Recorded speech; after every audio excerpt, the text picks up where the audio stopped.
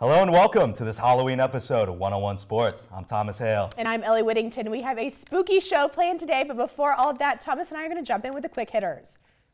Mascots are common across all levels of sports, and for years they have been entertaining and frightening fans alike. Thomas, which mascot is the most terrifying out there in all of sports? All right, so the New Orleans Pelicans hosted the All-Star game in 2014 for the NBA, and over there they have Mardi Gras and all that. Yes. And there's a little tradition there where during the Mardi Gras season you eat a cake, and inside that cake, little king cake, yes. there's a little baby doll inside. So I'd rather keep that in the cake because the Pelicans decided to make this a mascot. They made a full-size king cake baby. It had big eyes, like messed up teeth, crazy hat. It was the scariest baby I've ever seen. It went around and scared tons of athletes. Like, no one likes this thing. It's the scariest thing I've ever seen. Yes, I was looking at pictures of it. It's like, this is terrifying. It's a full-size baby. The head's this big. I don't know if anything about Mardi Gras, but like the babies are usually like this Yeah, little, and they're supposed to bring good luck, I think. Not this one. It brings bad luck, scary. Yeah, this thing's freaky. I'm going with the Arizona State Sparky the Sun Devil. The mascot of the university is the Sun Devil. Yeah. But this is like a devilish looking face, and all I could think about was laying in my bed and having these bad dreams of this Sun Devil. So no And I Arizona think- State games for you? And also like a lot of mascots I think are good more towards children. Yeah. So you want this friendly, huggable thing, not something like the Chick-fil-A cow that Sun someone's going to Devil. run from. That's true, yeah. You scared of the Chick-fil-A cow? No, I love Chick-fil-A. Okay, I was about to say, yeah. Go Chick-fil-A.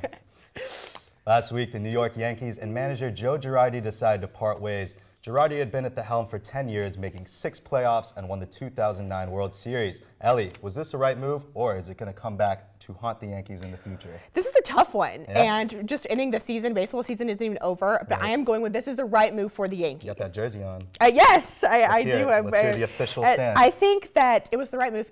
Girardi's been with the organization for 10 years. He did lead them to the 2009 World Series, and this past season to the last game of the American League Championship. Absolutely. Actually to Game 7, where the Astros obviously advanced, are now playing for the World Series. Go Astros. I think that Girardi has had a great run with the Yankees, and he has done a wonderful job as manager. But I think it's time.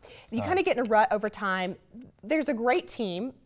The Yankees are a great team, and they're going to continue, I think, with these baby bombers. The thing about this is that it seems like Girardi was just on the cusp of a really great run for the Yankees right now. And I think that the Yankees have so much young talent. You see a guy like Aaron Judge, and then you see what Girardi... Aaron Judge is still there. I know he's going to stay there, but I want Girardi to stay there with him so Well, he can doesn't coach play. him the whole time. Well, he's going to coach him the whole time. Okay. So the thing is, though, is that Girardi took this team all the way to the ALCS. What could they do in the future? I do want to bring this up. You're correct in that. But Okay, thanks. when the last time that Girardi was a manager, he was a manager for the Marlins in Florida.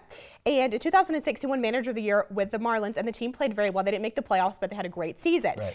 The same year that he was Manager of the Year, he was fired. So this is very similar. He's got bad luck, it sounds like. No, to me. it's good luck. He's going to move on, do great things. The Yankees are going to continue to do great things and have a new manager and maybe win. That's what you think. next I'm with one. Girardi. I'm with Joe. Okay. I am too. Halloween is a time where many dress up as their favorite athlete on their favorite team or their favorite team's colors. Which athletes and costumes would be the most fitting in all of sports? So I'm going to pick a flashy guy like Odell Beckham Jr. to do this off of. Ooh. When you see him on the football field, this guy's scoring touchdowns. He's got the nicest dance moves in the league. I got to give it to him. Dancing does not make a costume.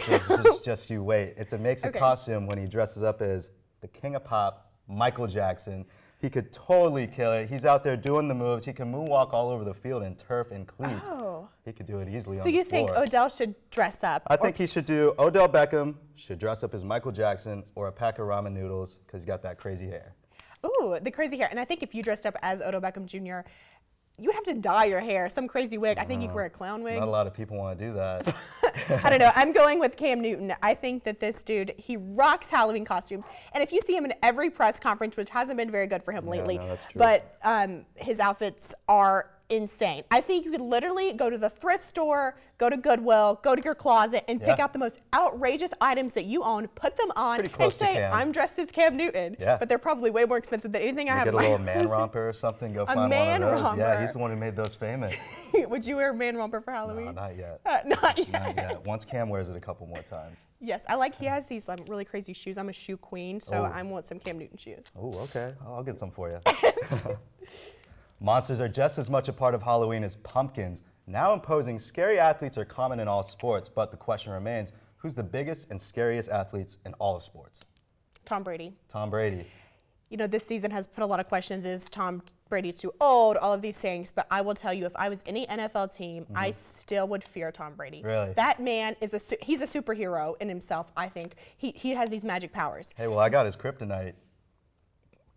Ray Lewis right there, wow. baby. Ray Lewis. Let's hear Tom it. Brady was terrified of Ray Lewis on the field, and so was every other team when Ray Lewis stepped on the field. 2-time Defensive Player of the Year, 2-time Super Bowl champ, 13-time Pro Bowl. I think that Tom Brady has a little few more rings than that. More rings, but I think he's got a couple more bruises when Ray Lewis was knocking him on the ground, too. That's a good point. But Tom Brady, I think right now, if the quarterback runs this team, and let me tell you, I would not want to be against Tom Brady any day. Absolutely.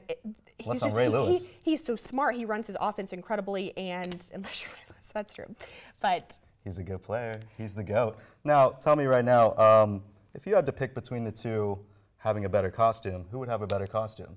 Tom Brady or Ray Lewis? Ray Lewis. Why do you think that? I don't know, Tom Brady. Oh, but with Giselle, I think they would have this perfect. Tom I'm thinking Brady this wears perfect. I don't know. Yeah, he wears, he's going to have the really nice outfit. But can you imagine Giselle and Tom Brady and their little kid? Like, that's perfect family Halloween. They are. That's true. But Ray Lewis, that's my boy. What do you want him to be? Ray Lewis, I think, I don't know, maybe a mobster. He already dresses like a mobster all the time. I could totally see him. Well, happy Halloween to all of you, and I hope you have a great time. That's all we have for this episode of Quick Hitters, but don't go anywhere because I will be joined at the desk to discuss some college football.